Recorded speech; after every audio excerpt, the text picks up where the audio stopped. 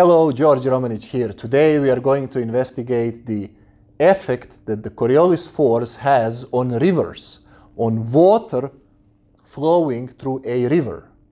And we will take very interesting example of the Nile River in Egypt. The text of today's problem is now on your screens.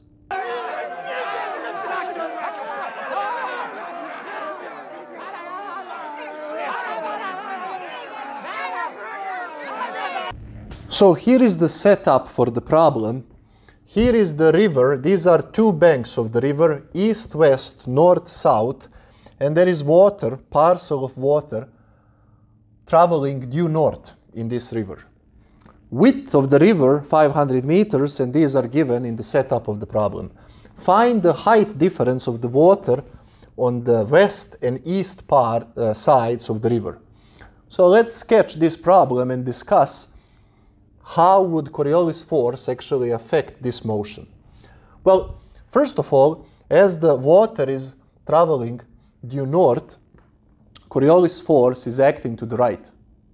And therefore, there will be deviation of all of these particles of water to the right. To the right, because we are in the northern hemisphere. And therefore, there will be more water on the east side of this river compared to the west side, and therefore the depth over here will be somewhat larger than the depth over here. So if you don't know how to swim, it's better to jump on the west side because water should be shallower over here compared to over here. And for how much? And don't have your hopes too high, it's just few millimeters, this effect is very small. But for how much we will calculate today. So in this figure, my x-axis will be towards the east, and that's positive, and the y-axis will be positive towards the north. Now, if we look at the same situation, but in the vertical cross-section, and now this is depth, so height is vertically up. Let's take that this would be a level, water level, if there is no Coriolis force, everything is flat. But as I said, Coriolis force acts to the right, moving all these particles to the right as they are traveling due north. So the water level will look something like this. And this over here is the age that we are trying to calculate. Again, this is the width of the river B. So if we take a parcel of water over here on the surface of this inclined water surface, then what are the forces that are acting on this parcel of air? Well, there is gravity acting down, and that would be mg. And now there is Coriolis force acting to the right. Because this parcel is traveling into the blackboard, Coriolis force is acting to the right. So let's call this FC, Coriolis force. So when I sum up these two vectors, I get resultant force that is like this. So this parcel of air is pushing the rest of the water like this. There is no acceleration in this direction because this parcel of water doesn't sink and it definitely doesn't explode into the air. That means there has to be opposite force called normal force that is balancing this force, and the parcel of air is steady traveling due north. So to solve this problem, we use the greatest law ever discovered, second Newton's law. Mass times acceleration of this parcel of water is the sum of all forces that are acting on this parcel of water. So we will decompose this vector equation into zonal x direction and vertical z direction. So mass times acceleration in the x direction is equal, what are the forces in the x direction? Well, this normal force, I will decompose it into this component and this component. So this will be nz and this will be nx, this component over here. I hope you can see this. Maybe I should have made a larger figure, but you get what you paid for. So this angle over here is given, and this is angle alpha. This angle of the inclined surface of the water compared to the flat water is alpha. And now notice that this line is normal to this line is normal to this line, which means that this over here also needs to be angle alpha.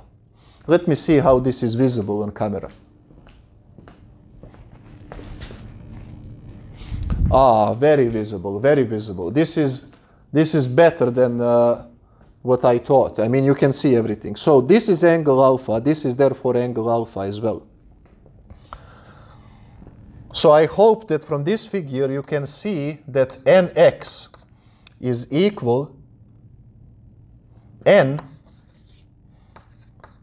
sine alpha, and nz, this one, is equal n cosine alpha.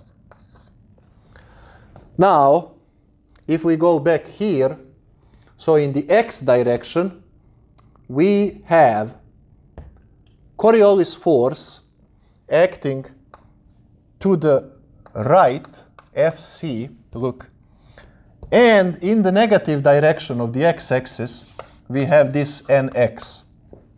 Okay? Coriolis force is balanced by this nx. Now, mass times acceleration in the vertical direction. What is going on in the vertical direction? Well, this gravity, and that is negative mg, this gravity is balanced by the vertical component of this normal force. But I already said that there are no accelerations in the zonal and vertical direction. This is established equilibrium. This parcel of water doesn't go up, down, and doesn't go left, right. So these are zeros, which means from this equation, nx, and nx is n sine alpha, is equal Coriolis force, and that would be F times V times m, mass of this parcel of air. That's Coriolis force from my previous videos. And from this equation, nz is n cosine alpha is equal, so this is equal positive mg. Now, I will divide these two equations, and notice that n and n cancels. Sine divided by cosine is tangent alpha is equal, m and m fortunately cancels, and we get fv over g, where f, of course you should know that f is Coriolis parameter from my previous videos, 2 omega of the Earth, angular velocity of the Earth, sine phi, where phi is latitude that is given, 29.5 degrees north. So this is tangent of this angle alpha. But from geometry, if this is angle alpha, Tangent of alpha is age opposite divided by b adjacent. So tangent alpha from geometry is age over b. So when I combine these two equations, I will get that age is equal f times b times v divided by g.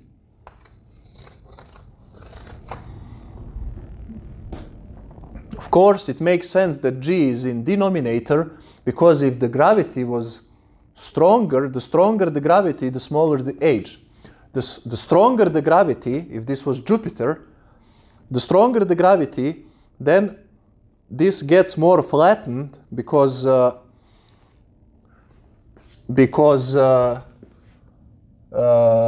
Coriolis force is the same, but gravity is stronger, and then this becomes more flat, of course. At any rate, this is the result that you get. Now, knowing that f is given over here, if you plug in these numbers, I believe, but you can double check on me, I believe that here you will get 7 millimeters approximately. So the east part of the river is approximately 7 millimeters higher or deeper than the west part of the Nile River, and that is exclusively thanks to the Coriolis force. Perform this calculation for the river that is close to your home and see what result you will get. Until next video, goodbye.